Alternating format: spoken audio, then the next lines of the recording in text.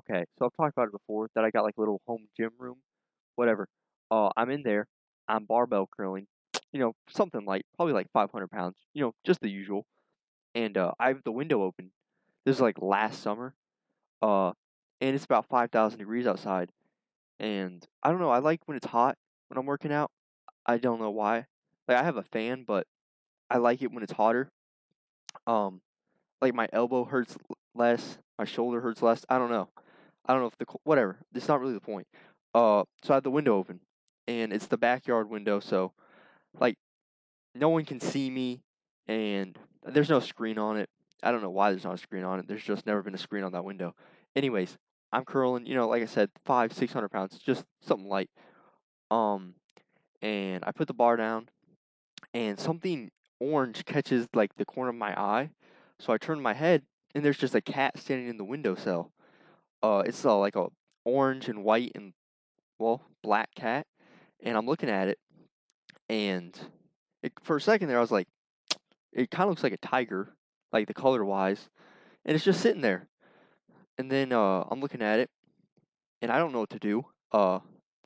So I like put my hand out to the cat, and it just leaves, just hops right back out the window.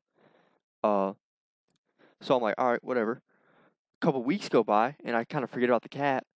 And I'm working out again. The window's open. Everything's pretty much the same.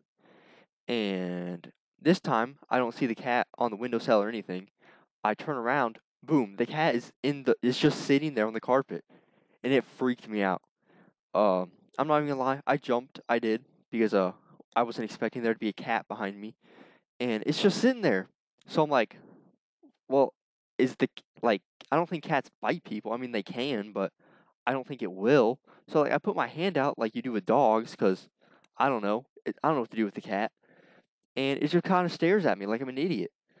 So I take my headphones out. I'm just looking at it. And it's just meowing at me. So I like go to pet it. This thing freaked out, hopped right back on the windowsill, and just sat there, didn't do anything. It just kept sitting there. So I was like, do I just keep working out, or do I get rid of the cat? What do I do with this thing? Like, what if it jumps in the house and doesn't go back out? So I'm looking at the cat, and I'm like, I mean, I should probably just get rid of it. So I'm like, well, how do I get rid of the cat? I don't want to like throw anything at it because I don't want to hit the cat, or I don't even want to scare the cat. The cat hasn't done anything. It's just sitting there. So I like go to pet it again. It hops out the window and just runs. Well, it just runs away. And now, like once every couple weeks, the cat will just sit on the fence. It won't come inside anymore. But yeah, GG.